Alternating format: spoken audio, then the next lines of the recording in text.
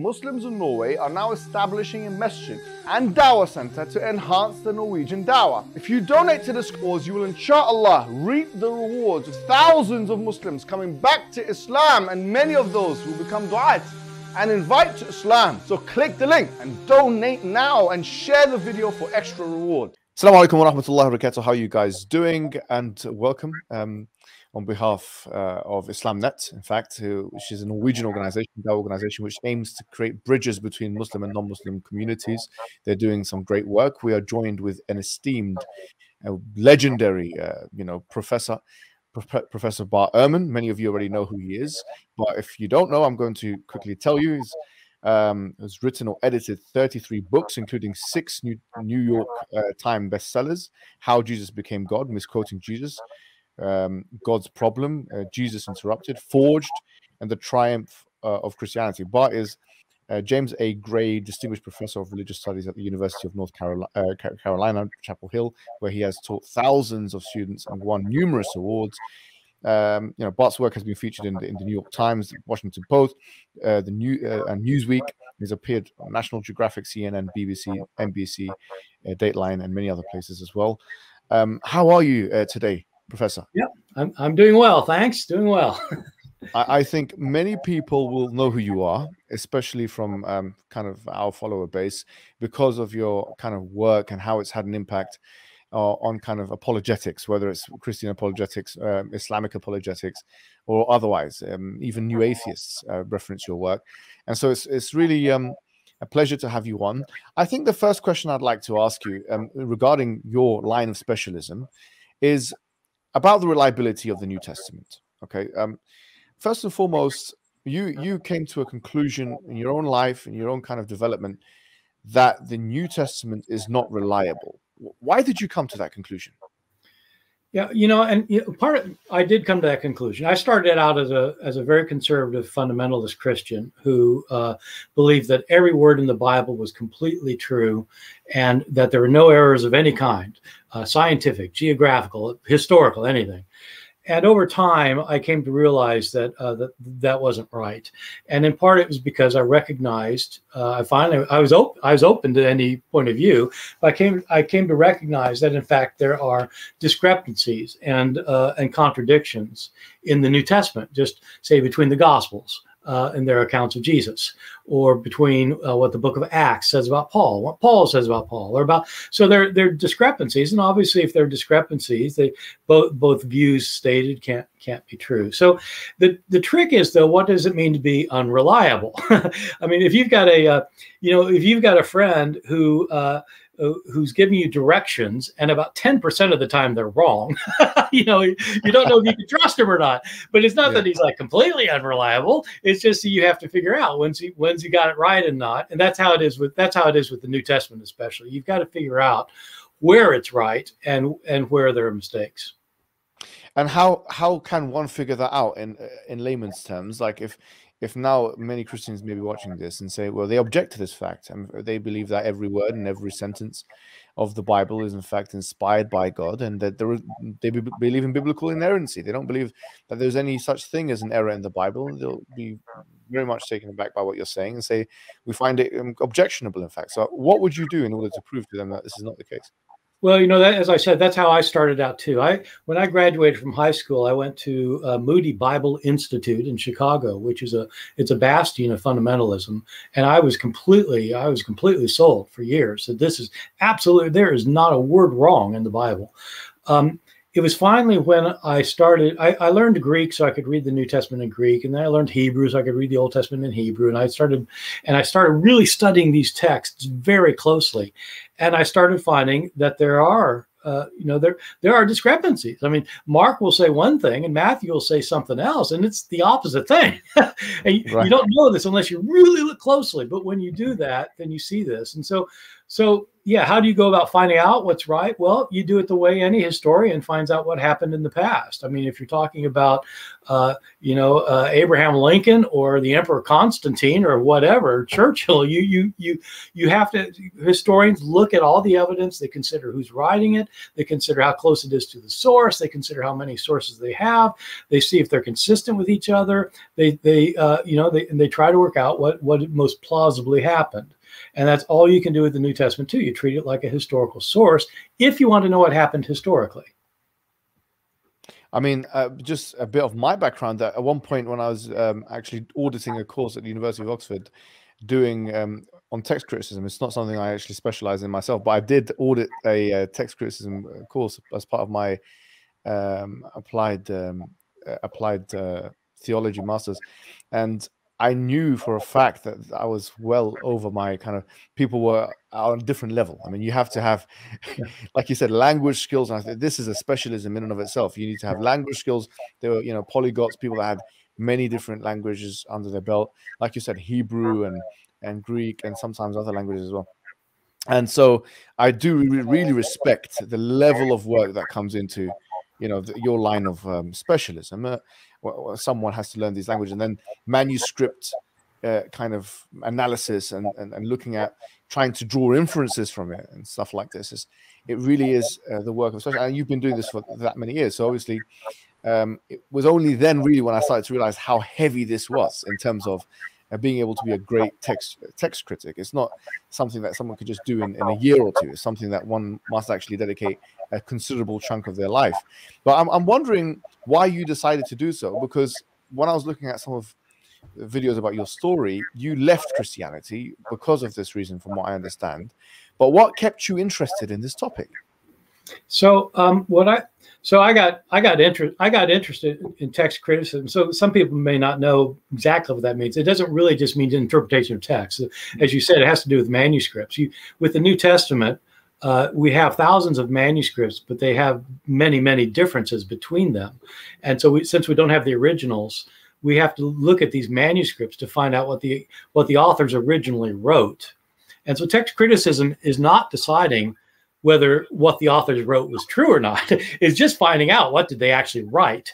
And it's not just the New Testament. It's every book from antiquity is like this. So every Shakespeare's like this, or Chaucer. I mean, everybody, all these books, you've got to figure out what the author wrote. So I got interested in that because I believed that the original words were inspired by God. And so I wanted to know what the words were, since we have all these manuscripts that have differences in them. So that's what got me going. What kept me going was somewhat different. I actually did leave the faith about 25 years ago. I stopped being a Christian, and it wasn't actually because of the scholarship. The reason I left the faith was not because I knew the Bible had mistakes, or I knew that for a long time, and I stayed a Christian for a long time, knowing that. What made me leave the faith was I got to a point where I just couldn't believe that there was a God who was in the world, who was active, a loving, powerful God who's active in the world, given all of the massive suffering that people experience. I just thought, I just don't believe it anymore. But then why do I continue being a New Testament scholar? I'm passionate about the New Testament. I'm passionate about the study of early Christianity. And largely it's because it is such an important historical phenomenon. Christianity took over the entire Roman Empire and became the religion of the Western world. Basically, I mean, the dominant religion of the Western world. And there's still more Christians in the world than anything else. It's like, whoa, it's really important. And the New Testament is at the very root of it. It's the foundation of it. And so it's important for me to understand what the foundation is and to try and teach other people what the foundation is, because most people really don't know. And so that's why I'm passionate. Well, I mean, your work, as I've said, is not just applicable or relevant to kind of Christians. It's very much relevant to Muslims as well, because, as you know, in the Islamic faith, Muslims believe in Jesus Christ as well. And obviously there's competing narrative ideas as to who Jesus Christ was, in fact. And the main, I would say, the fundamental difference between the kind of Muslim faith and the Christian faith in this regard is that Muslims view Jesus Christ as a prophet and as a messenger, a prophet and a Messiah, but not as God or the Son of God. In fact, the Qur'an is very explicit that he doesn't claim to be a God himself. In fact, this is seen as a fabricated or some kind of a contrivance on the narrative. And really, the Islamic idea is that there cannot be someone, it's not intelligible or conceivable or pardonable for someone with a date of birth to be referred to as God anyway. So Jesus Christ will be disqualified from that perspective. But this is why there's a lot of interest, I think, from the Muslim community on your kind of work, because it's historical work that's being done. And many Muslims feel that kind of your vision of, or your conclusions, your historical conclusions of who Jesus Christ is more commensurate with at least the Muslim idea than it is with the Christian one. To what extent would you agree or disagree with that notion? I would say that my views don't fit in well with traditional Christianity in a lot of ways.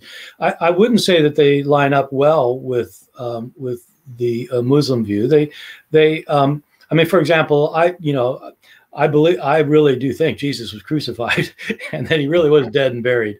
So there are differences, and there are a lot of people identify as Christian who do not think that it's important to think that Jesus was physically raised from the dead or that he is literally God. There are people who identify as Christian with those views. And so, for me, I don't get involved with the theological controversies because I'm not theological. I don't believe in God at all. And so I'm not interested in whether Jesus was the Son of God, because I don't think there's a God. But I am interested in the historical question. And, how was Jesus understood during his lifetime? This is this topic of this webinar that I'm doing on Sunday. Did Jesus think he himself was God? Did he think he was God? And I treat this as a historical question. Of course, on a theological grounds, Christians would say, yeah, well, of course he did. But my question is, how do you establish that if you're doing it from a historical perspective?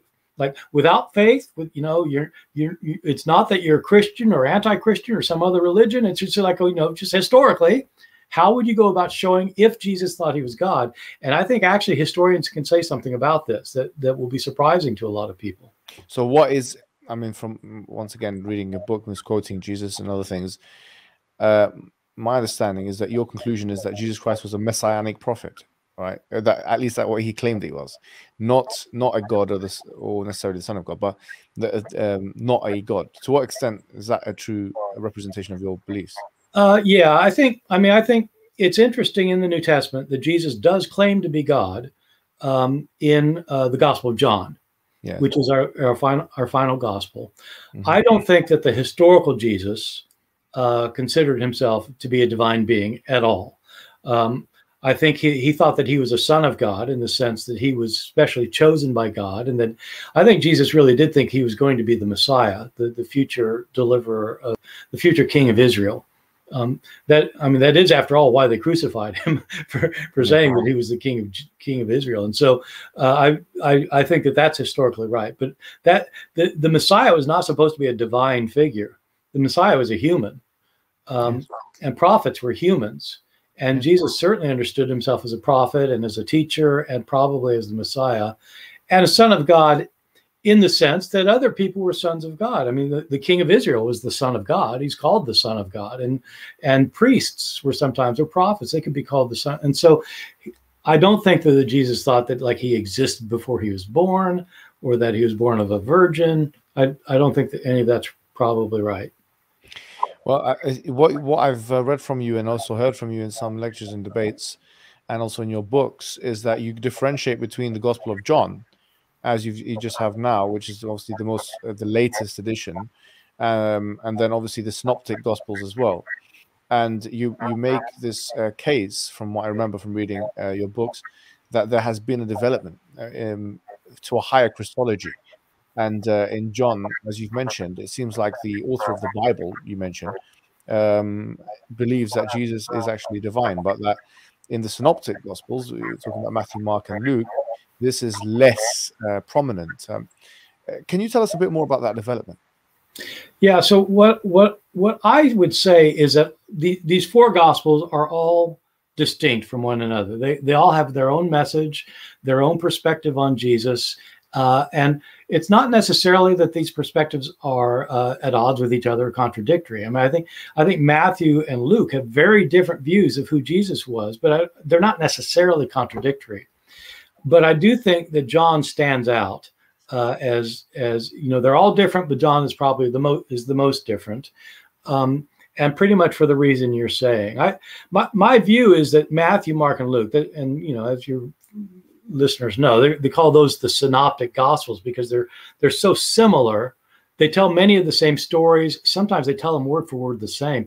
And so you can put them in columns next to each other and read them together because you can see them together. So that's what synoptic means. You can see them together. John has a whole different set of stories. And I think that all of these gospel authors, I think all of them think that in some sense, Jesus is God. But it's only in the Gospel of John that Jesus goes around saying things like, I and the Father are one, or before Abraham was, I am, or if you've seen me, you've seen the Father. These are quite amazing statements. But from early on in Christianity, Christians knew that John was different, and they usually called it the spiritual gospel, because rather than kind of the nuts and bolts of what he was doing in his life, it's more theologically oriented. And that's a view that scholars today confirm, and that I agree with. It does, though, and I think it's extremely valuable to Christians as a theological expression of who Jesus is. But my question is it historical in the sense that is this the kind of thing Jesus was saying about himself? Yes, and the point that you make also in some of, once again, I'm referencing you a lot here because obviously you've consumed a lot of your material. And I advise a lot of people to do the same. I think your books are very lucid, very well written, very well structured, and actually accessible to lay people as well, which I think you do an effort in making that the case. But you also make this case that when you talk about synoptic reports and you talk about kind of comparing synoptic reports with other reports, maybe that of John or other books in the New Testament, that one of the things that really cast aspersion on the reliability of the Bible, according to you, was the fact that not only are there different variants of the Bible, but they were contradictory variants. So you have the same story here being reported in two different ways, and you have direct contradictions, which if you were to take both stories on prima facie value, you would have to bring forward some very unfeasible or inconceivable set of kind of scenarios in order to make sense of both of them together. To what extent is this articulation representative of your position? Yeah, no, that is my view. If somebody believes in inerrancy, as a lot of people do, a lot of Christian evangelicals tend to believe that the Bible has no mistakes in it. It's very hard to show them that that's a problematic view, because if you're at that level, if you think that the Bible cannot have any mistakes in it, then if you're shown a mistake, then you just refuse to admit it's a mistake, and that you think either it can be reconciled in some way, or that there's something we just don't understand about it, or we have, and so that's fine. And that's how I was too. What really got me were not the big differences, like John has Jesus portrayed like this and Matthew like that. The big differences, kind of weirdly, you can explain. It's the little details that tend to get somebody. And in my case, it was just this tiny little thing. Can you give us some examples of what you're talking about? I'll give you the example that blew it apart for me. I didn't know it was going to blow it apart, but it was like a little chink in the armor. And so what happened was I was in seminary. I was in seminary, and I was taking a semester-long course on the Gospel of Mark, where we read it in Greek, we studied in Greek, spent the whole semester just studying Mark in Greek, and I believed that the Bible had no mistakes in it at the time.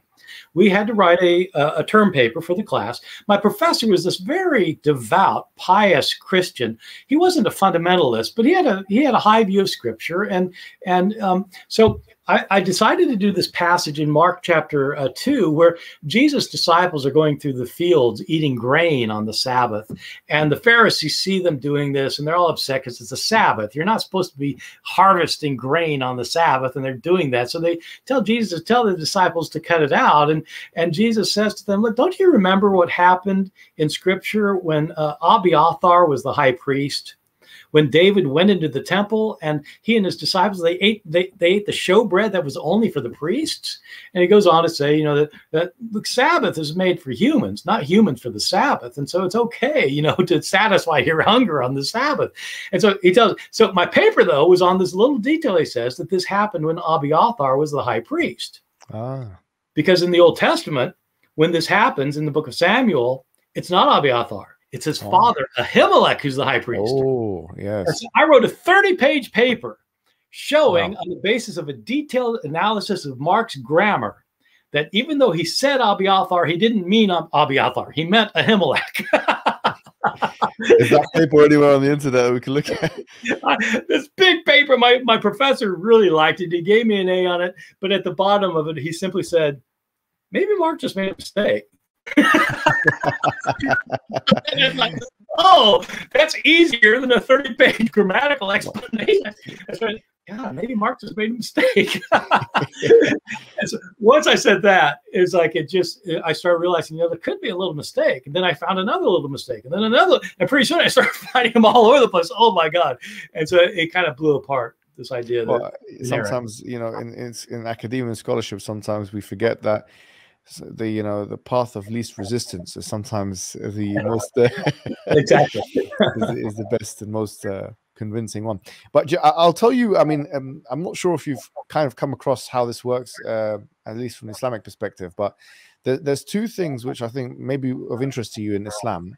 One of them is that one of the necessary conditions for revelation, according to the Qur'an, is that there are no internal contradictions. And this is very clear. So in the Quran, it's mentioned, you know, in chapter 4, verse 92, that if this book was from other than God, there would have been in it لَوَجَدُوا فِيهِ اخْتِلَافًا كَثِيرًا. They would have found in it many contradictions, inconsistencies. And so there's this kind of falsification challenge to try and find contradictions within the Quran as a means of disproving it, because had it not been from God, then this would be a problem. Now, with the hadith, which is, I think, more of a kind of open game on these kind of things, there's actually a very strict step-by-step process on if there are contradictions between hadith, what to do, and the harmonizing method. And in fact, one of the great scholars, Ibn Hajar al-Asqalani, who's one of the great scholars of hadith, he mentions a 6-stage process. And he says, look, you know, you first try and harmonize it, you do this, you do that, and if it's conceivable. By the end of it, what happens is just what you've said. You have to reject one and accept one. If there are two contradictory hadiths talking about the same event, one of them has to be rejected and one of them has to be accepted, because it's the impossibility of both of them being true, even despite the fact that both of their chains may be correct, because we have something called the chain of narration, where many different things have to be in line in order for the chain to be acceptable and for it to be historical. And for this reason, many people don't know is that the authenticated hadiths are much more few in number and compared to the inauthentic hadiths. So we have literally tens of thousands, if not hundreds of thousands of hadiths, you know, statements of the Prophet which have been rejected, have been seen as weak or unreliable, or mawdu', which is fabricated, or matruk, or there's different classifications. And a significant minority, or even, you know, you can say a minority, generally speaking, of those hadiths constitute what is referred to as the sunnah, which is, you know, the authentic hadiths and so on, notably in the books of al-Bukhari and Muslim and so on. So I do think that there's something to look at there if you're interested in maybe not text criticism, but the kind of the historical approach of Islam as a point of comparison, maybe to see. Yeah. Have you ever looked at that yourself and been interested in that? I'm not a Quran scholar, obviously, yeah. But I would like to say a couple things about it. One is that it does seem to me that if a book is without contradictions, that has no bearing on whether it comes from God or not. And so it's not impossible for a human to write a book without contradictions, because many people do. And so I've had phone books that are inerrant, but I certainly don't think God gave them. Another thing is that I as a good Westerner who was raised in, without knowing it, was raised in Greek philosophical traditions, including Aristotelian logic, I agree that two contradictory things can't be true historically. But I will also say that that is a product of my education, and that there are some areas that Aristotelian logic does not apply. For example, if I were a Christian, I would still believe in quantum mechanics. But I mean, quantum theory, there are, I mean, it just does not work on the kind of logical level. And to say that it can't be from God, you know, if I were a Christian, I'd say the world was created by God, and the quantum mechanics does not, you know, they're contradictions. They're just part of the business. And so, so I would also say that the other thing with that point, just to, I would agree with, you know, what you said about phone book. The phone book is almost good. What it is usually, the way we kind of put this forward is that there's the difference between necessary and sufficient conditions. So the way we would put it is that it's a necessary condition for a book from God not to have contradictions. It's not sufficient for it to be without contradictions. I know a lot of Christians who disagree with that, because that's an assumption about what kind of book God could write. And for example, I know theologians who would say, Christian theologians who would say that yes, Matthew and Mark contradict at this point, but it's because Matthew's trying to make this important theological statement and Mark's trying to make that important theological statement. And both theological statements are true, even if they're not both historical. Yes. No, but then the question is, if it's both, I mean, we're talking more about people that take the high view of scripture and biblical inerrancy, rather than kind of Christian scholars that come afterwards and talk about, like, for example, those who say, I'm not talking about, there are many now, if you hold to inerrancy, then the contradiction thing's a big problem. Not those scholars, like Karl Barth, I was reading, it's got your kind of first name and his surname, but obviously he was talking about himself, the vulnerabilities of the Bible. And if you look at his kind of like his works and stuff, and many scholars in the Christian tradition have noticed this. We're not saying that all scholars, you know, obviously all of Christianity is characterized by the fact that people believe in biblical inerrancy. Is typically evangelical belief system. But this is where I think the argument is most potent. Your type of argument. Yes. Or would say our type of argument as well, because if you hold that everything in the Bible is inspired by God, the all-knowing one, that would suggest that if there are contradictions between two propositions on the same kind of event that's being referred to, then either God got it wrong, which is absurd, or that those who wrote on behalf of him got it wrong, which is more plausible. See, I don't agree with that, because I think they could get it right theologically, but not get it right historically. Like my view, the reason for pointing out that you can be, the reason why I pointed this out about theologians isn't really to make a point about academics. It's a point of saying you can still be a Christian and not be a fundamentalist. Yes, of course. Yes. You know, you mentioned the neo-atheist, and it's, I think one of the big problems with some of the neo-atheist authors is they assume that everyone's evangelical. Yeah, if it's, you know, well, if you're not a fundamentalist, you're not a Christian. It's like, what? Exactly, you know, or like they think that all religions fundamental, you know, Islam, Judaism, is like they have this whole thing about like it's, and no, I mean, most people religious are not like that. And so I think you're right. But here's what I would say on this point, though. I mean, I think there's a reason why evangelicals talk about biblical inerrancy and they hold to it. And the reason is that if God is being fair with people, right, then the accessibility to guidance that the primary audience has to the revelation shouldn't be disparate from the accessibility of guidance to people that come in later generations, because then that would be an advantage of the prior people to the kind of later people. And then questions of, well, if God wanted me to follow guidance and the guidance itself is corrupt, then what kind of guidance is it?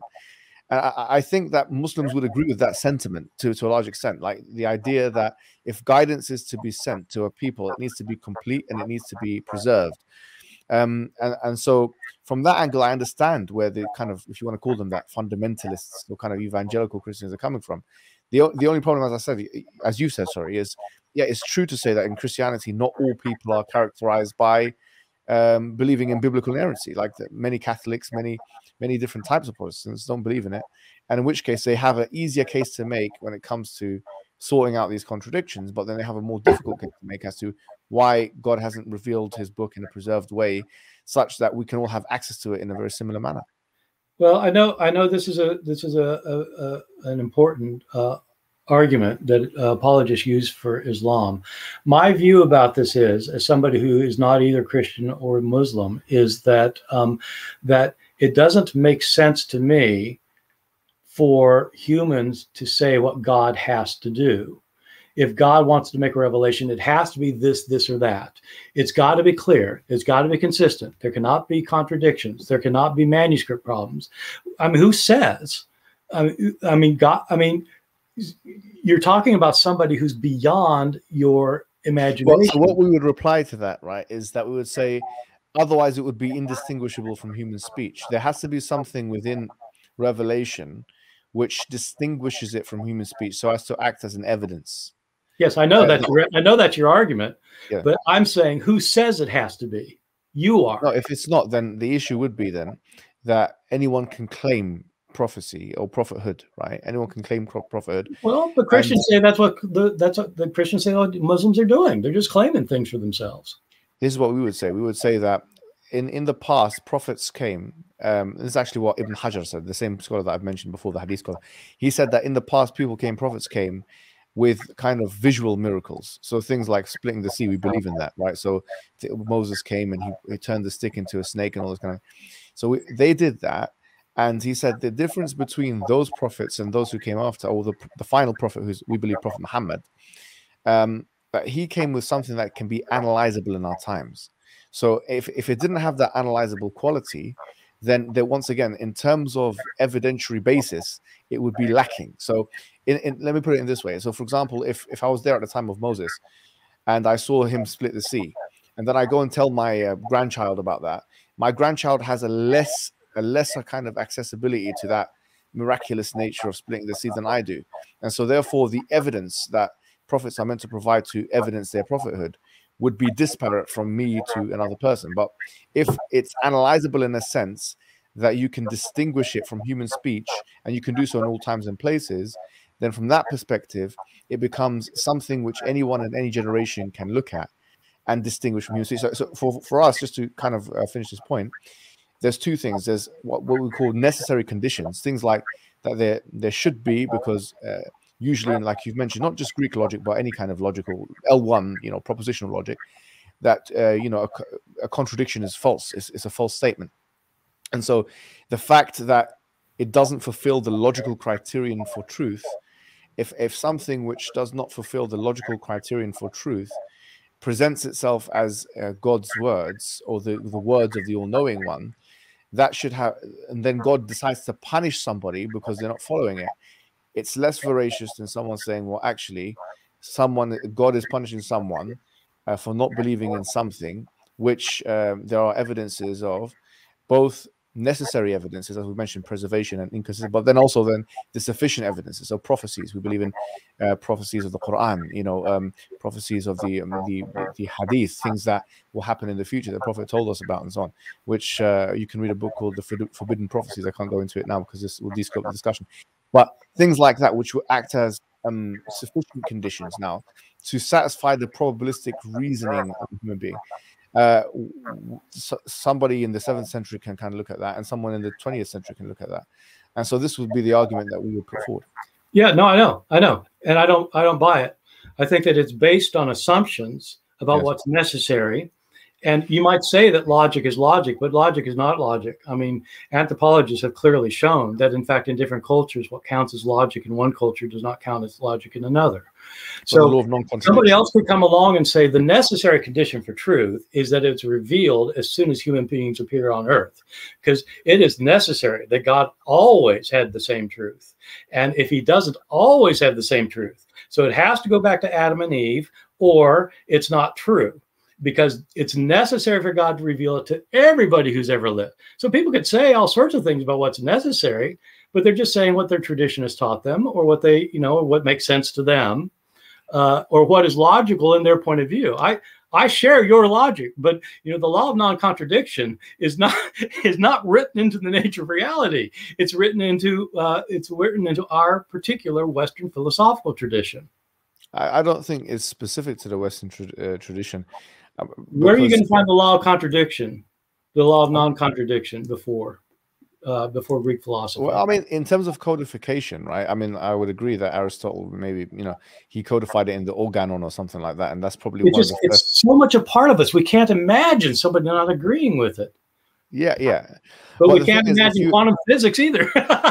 No, I agree with you. But the thing is, if we do this, what is referred to sometimes as logical skepticism, if we do this exercise, then unfortunately a lot of what you're doing and what I'm doing in our respective fields will collapse, because one of the presuppositions of any scientific or historical enterprise are these laws, the laws of non-contradictions, the laws of predictability, or whatever it may be. These things are mentioned. So if the inductive approach, like, when you're doing your work, you rely upon a select few or a select number of manuscripts and data that you can then generalize or make conclusion. But what I was going to say was, yeah, so this is where we would maybe disagree or agree. Yes. I will leave it to the kind of viewers to make their mind up on that. Going back on the Bible and tell us more about that, maybe before we end, is I want you to tell me something about who, in your opinion, maybe put it in this very blunt way, who was Jesus Christ? Who, according to you, was Jesus Christ? So I think Jesus was a completely human being. I think that he was he's from a little town called Nazareth. There's a small little hamlet. He was impoverished. He was probably a day laborer of some kind, and he was some kind of religious genius, I think, maybe with a charismatic personality, who I don't think he was well educated, probably wasn't educated at all, but he had a gift for insight into matters of religion, and understood that he himself had been chosen by God in order to proclaim that God was soon going to intervene in history to destroy all the forces of evil that are creating all the misery and suffering in the world. And God was going to bring in the paradise that the world was supposed to originally have.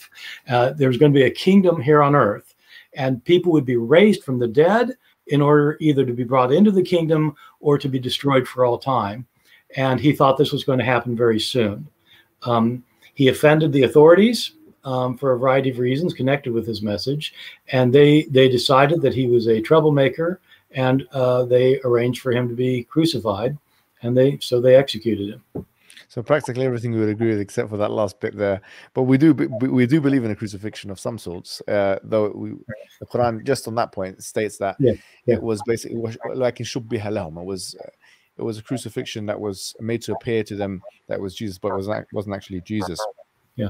I could actually talk to you about the crucifixion maybe some other time, because it would be another can of worms that we'd be opening.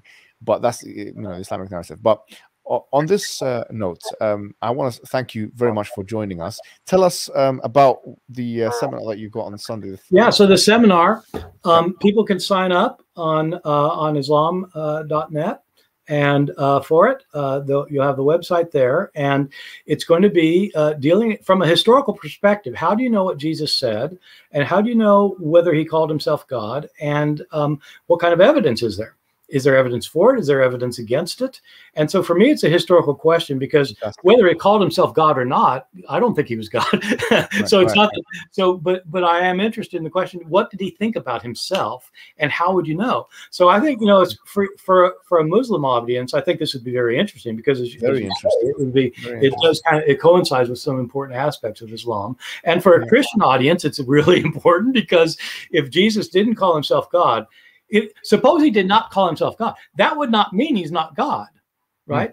I don't call myself a pain in the neck, but doesn't mean I'm not a pain in the neck. Well, maybe your wife has something to say about that, huh?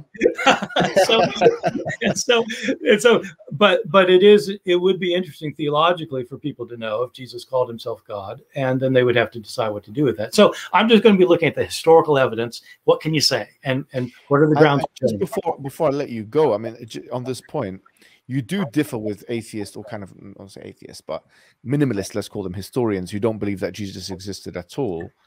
No, I don't agree with that. Yeah. So what would be your strongest evidences to someone who's a skeptic of the existence of Jesus in the first place? Well, I wrote a whole book on this called "Did Jesus Exist?" because it's the evidence is so overwhelming. This is not a debated point among experts, whether they're atheists or agnostics or Christians or Jews. It's just like it's not. But there is this a loud group of mythicists who think Jesus didn't exist, and you just wonder how much evidence do you need? I mean, so in my book, I go through we have all of these sources of information. I mean, you have these 4 Gospels. But these 4 Gospels are based on earlier sources that were all independent of each other. And you've got an author like Paul, who personally knew Jesus' brother. and he personally knew Jesus' closest disciple, Peter. And it's like, he's not trying to prove Jesus existed. He's just like, Paul, it's like, if Jesus' brother didn't exist, you'd think he'd know it. If Jesus had a brother, you'd think his brother would know that he didn't exist. Yeah. So, anyway, so I think that they, I just think that it's not a helpful point of view, and that if you're opposed to Christianity, there are probably more helpful ways to go about it than to say that Jesus didn't exist. If I ever did, which I never would. I mean, I don't believe in attacking any other religions or discounting, but if I wanted to discount Judaism, or if I wanted to discount Islam, I wouldn't say, oh, Muhammad never lived. It's like, well, of course he lived. It doesn't mean I have to agree with him. Exactly. This is exactly the point. And I think that it's good that you mentioned that. And you do give weighting to extra biblical sources as well, don't you? So I do. I think there's external evidence as well. Yeah. Yeah, fantastic. Well, it's been a pleasure speaking to you, and you're always welcome to come and speak to us and exchange ideas. And if you want anything from us, about Islam or explaining the foundations of Islam. I mean, a lot of people know it already, but it's a very simple religion. We believe in one God, worship in one God, and Abraham, Moses, and Jesus to worship in him, one God. Not all of those prophets. That those prophets came to tell the people to worship in one God. And so that's where I think there is a kind of line of best fit, if you like, or a flesh that joins, where we believe what we agree on, because what we do agree on is that Jesus was a man and not a God. Obviously, you don't believe in God in the first place, but there is a flesh, and that's what many people, Muslim people, will be interested in your work to either bolster their claims or at least to try truth seekers that want to see who was this Jesus Christ that the world is so fascinated with. But thank you so much for your time. Well, thank you. I really appreciate it. Assalamu alaikum. My name is 𝙗𝙤𝙪 and I'm a Norwegian Muslim convert. I cannot express how grateful I am for Allah to have guided me to Islam. In my country, there are no Islamic schools or dawah centers that fully operate in my language. A lot of the Islamic programs here are in Urdu, Arabic and Somali, and I don't understand these languages. We new Muslims need a place where we really can learn Islam. Alhamdulillah, Allah guided me to the dawah organization IslamNet, who helped me stay firm in my religion. We are now raising funds to establish a Norwegian Masjid and dawah center that will educate our people about Islam in the Norwegian language. The Prophet ﷺ said, whoever builds a masjid for Allah, Allah will build for him a similar house in Jannah. If you take part in this project, you will inshallah be rewarded for all the new Muslims who learn about Islam and all of the Muslims who learn to give dawah, and every single person who accepts Islam through this center. This will inshallah be an endless ongoing charity for you. And let's not forget, Allah will inshallah build for you a palace in Jannah. As a Norwegian Muslim, Norway is my country, and dawah to these people is my responsibility. And you are my family. Please donate for the sake of Allah and build for yourself a house in Jannah. And whatever you give, Allah will give you more in return. And please click on the share button so you can get the reward of everyone who follows you in donating for this masjid. May Allah reward you.